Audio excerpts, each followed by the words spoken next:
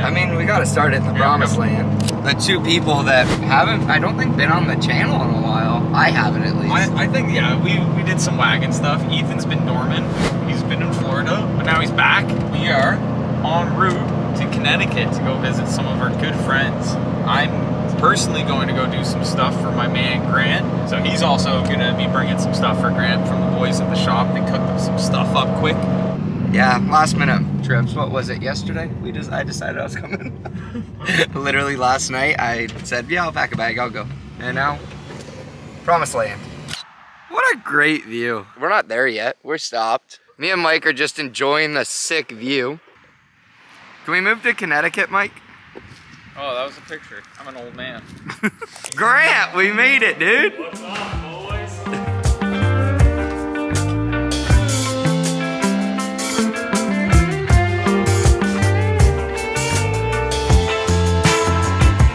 So we got to Grant's like 2 hours ago probably now. And we kind of just been settling in, unpacking.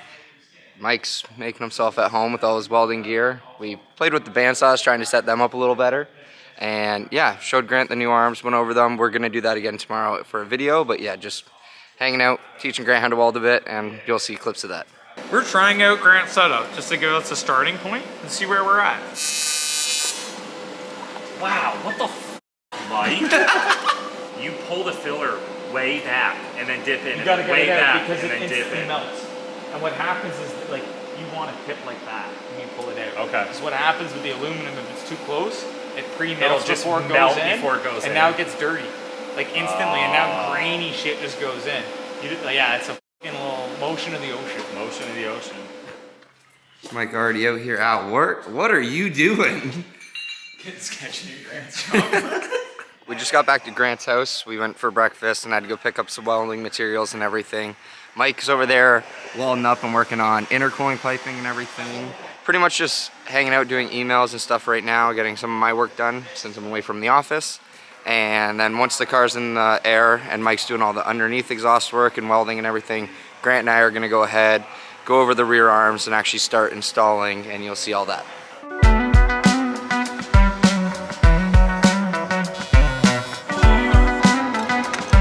How'd it turn out? Pretty damn good, man. Just getting the turbo back on so we can start with the intercooler piping.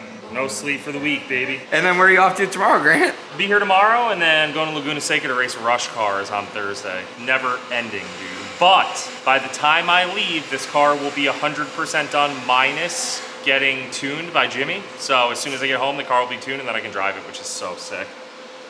Shout out my Canadian boys.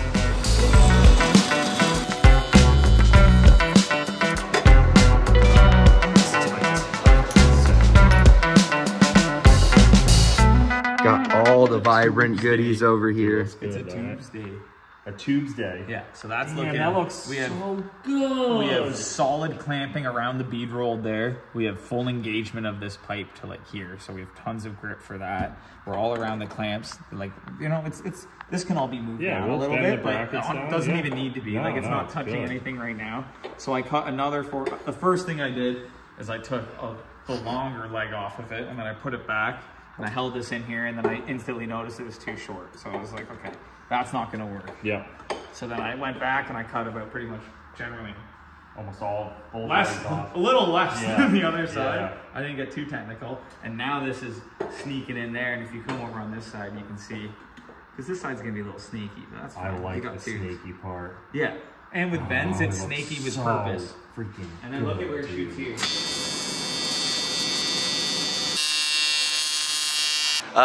Still working on the engine bay part. Pretty much FDF stuff we've been looking over. Got a game plan. So that's gonna happen tonight after we go to Jimmy's, or tomorrow, worst case. Not a rush. Yeah, we're gonna go see the boy Spoon, steal some of his tools, because I forgot mine. So big shout out to Spoon. Good excuse and the boys. too. Get out of the garage for a little bit, go see the boys. Tacos, too. Get some tacos. Taco Tuesday? Yeah. Oh, look at that. Nice. It's almost like I planned it. Everything's coming together. Area. We made it to Jimmy, and we're here with our boy Spoon. What's up? Big FDF guy. Big FDF. So it was on the dyno last night. Fresh off the dyno yesterday, 461 on 16 pounds. Was chilling for a K series. It sounded sick on the dyno. yours will go live before this. FDF front? Yeah, full FDF front, full FDF rears. Dude, it's so clean. K20 turbo, stock K20, turbo smart 5862. Yeah, Simple works for a drift car. And without an alignment, this thing feels so planted already. He killed on this. I keep saying it, but like first drift build, that is, you took your time and made it right.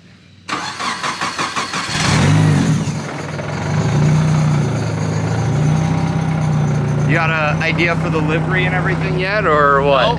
No livery yet. It's getting wrapped. I feel liveries need to be earned. What color? No, let's not say that yet. I haven't heard it yet, but here, I'm gonna pause this. I want to know what color.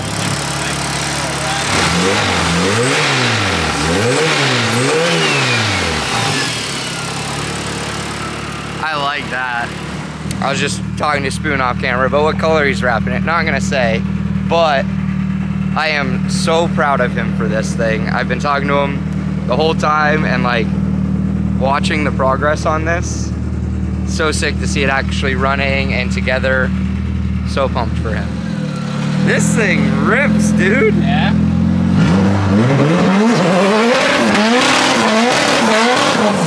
Back to Grant's. We got Taco Tuesday. Like we said, went to Jimmy's, bead rolled some pipe. I saw the homies, it was nice. Got some footage of Spoon's car, talked about it, saw him. And yeah, now we're gonna eat. And what are we doing after we eat? Tubing, back to tubes.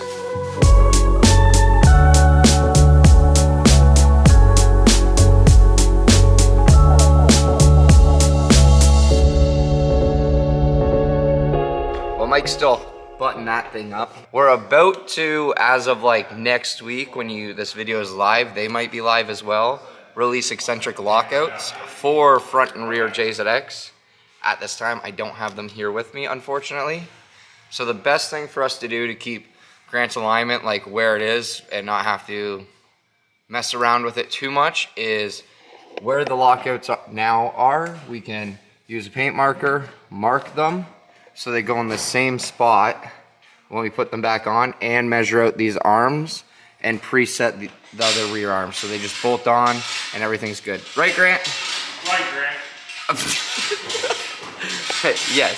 So I'm gonna go ahead and do that right now, and I'll get back to you guys when that's done. I got everything paint marked up there for the lockouts. Now Grant's got it juiced up and ready to take the sway bar off. So we're gonna start with the lower. God, I love my life sometimes. Isn't it beautiful when a sway bar bolt just comes right off and doesn't spin around for freaking 30 minutes? Let me tell you something. This ain't Canada, that's for sure. Let me tell you something, buddy.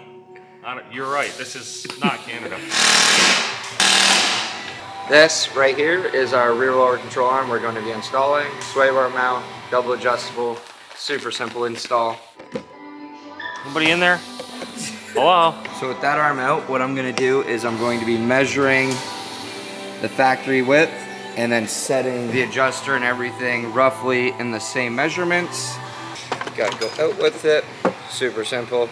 Those are loose, spin it, and it's equally lengthening both, so you have the same amount of thread engagement in both sides. That should be perfect right there. Everyone ready to go already? Yeah, we got it. Oh, let's go, bud!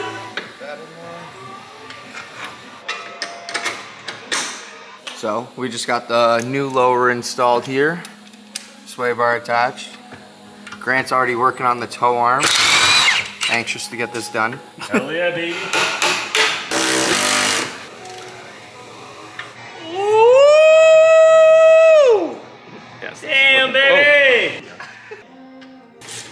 So the studs actually goes right through the hind, so there's no spacer needed. Okay. And then that gives it the most like Okay, so should I tighten this one first? Because it's pulling it in? Yeah, I should. We got the rear arms all in so far. We have the lower sway bars back attached. And then here we have the rear tow arm.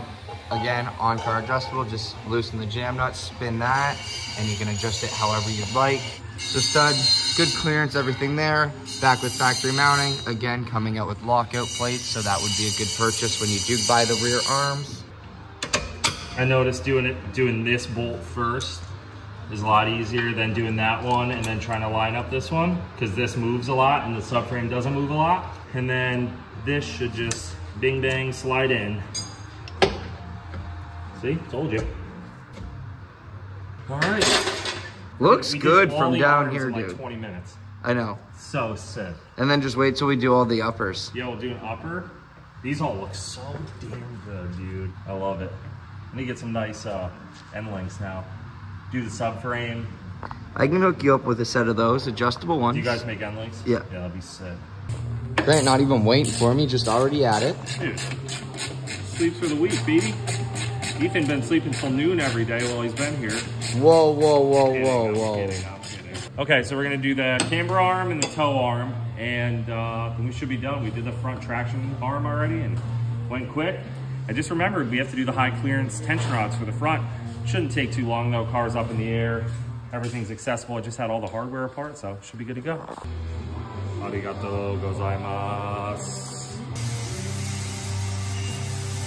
Look at that, man. All bolt checked, torqued, we good to go. Dude, that's great.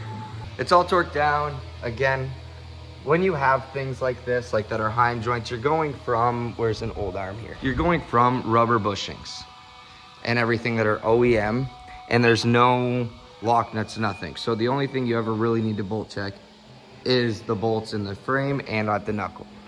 But with these, you are switching out to more solid hinds, so there are no rubber bushings other than the ones that are already up in the knuckles here. That being said, please bolt check. Stuff does rattle loose if you're not torquing it down properly and stuff like that. Every event, before events, and even sometimes during events, depending on how new this stuff is, and they paint marker it and everything, which I know once Grant sets up his alignment, he's gonna paint marker everything. Big paint marker guy. Big maintenance guy. Even all up here. Just because the flex. Usually I do add like an S chassis style, like off of the trans brace, just to hold it more solid. But we can address that When we down do the that. road. Yeah.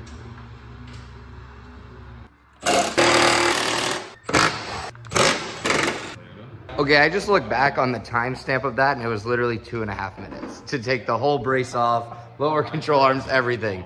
153 he started, and by 156 it was all apart. So now, just looking at the new arm, Mike's explaining them because he has them on his JZX. Don't know if you've seen that in a video or not. So this is a Reduce, custom. reuse, recycle. This is a custom made in Canada stud. Okay. That Dilly slips bar. on- So that stud slips on there. Yeah, and then, hold on. Yep, smart man. Let's get her started. Get a little pressure on it. Okay. So grab those gold bolts. Exactly. Just like downtown. You guys are quick with it. Oh yeah, sorry. So yeah, you do reuse only factory bolts are the back of the brace. I'm gonna join Josiah's Drift Masters team next year. I'm so fast with it. Don't tempt him with a good time. They look good. Yeah. They look crazy on off the car, but on the car they just flow and they look like they belong there. If you had an angled kit, like you have so much. Yeah. You know what I'm saying though, right? Like off the car they look like these big girthy Monkey things. things. Yeah, but Yeah. then they're on the car and they look like they belong. Smooth. All right, we just got the whole FDF rear arm kit installed on the car. Super easy to put in. Love the factory sway bar mounting. Freaking perfect. Absolutely perfect. Not a single issue with them. And then we also got the front that we just did in what, 12 minutes it ended 12 up minutes, being? yeah, we did the high clearance tension rods in the front. Nice. Plenty of room for the angle kit I don't have, but hopefully potentially will get in the future. But gets rid of all the weird wonky OEM hardware and uses nice everyday nuts and bolts that you can get anywhere.